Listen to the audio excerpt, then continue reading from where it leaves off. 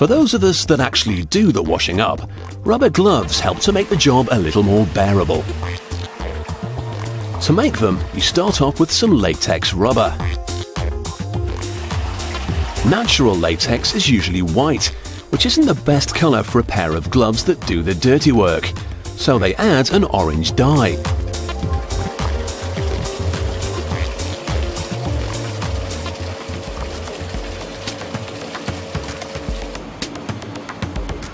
By dipping his hand into the latex for just a few seconds, this chap has made a glove, albeit a very thin one. But he can't stand around with his hand in a vat all day, so they use ceramic hands to model the gloves instead. Latex doesn't stick properly to bare ceramic, but a dip in a saltwater bath coats the surfaces and then they're ready for the latex.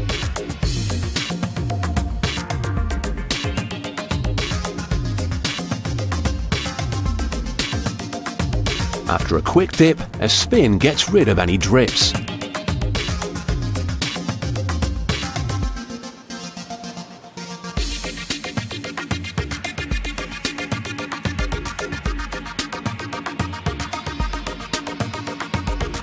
These gloves are thick enough to move on to the next step, but right now they're delicate and easily torn.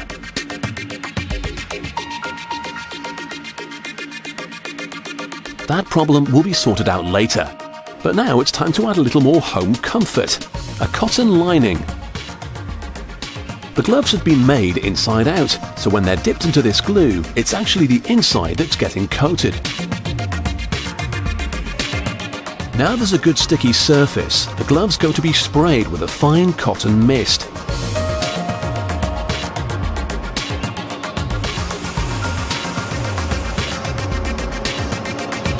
This lining makes the gloves easier to put on and also gives them a more luxurious feel, making the housework just a little bit less of a chore.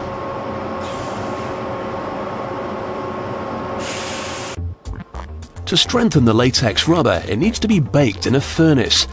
This process is called vulcanization.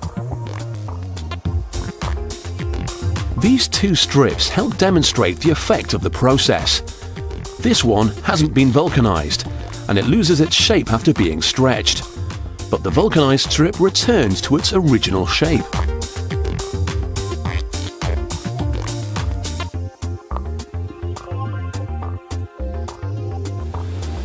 Once they're out of the furnace, the gloves are nearly finished, but they've just been heated to 100 degrees, so they're given a cooling dip.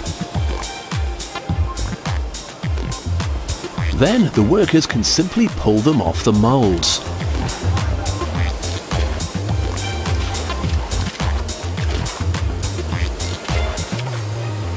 There's no need to be delicate with them. These are tough gloves.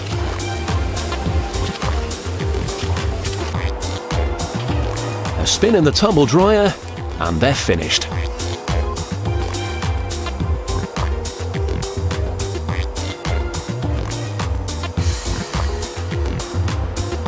This streamlined and efficient process allows them to make 50,000 pairs of rubber gloves every single day.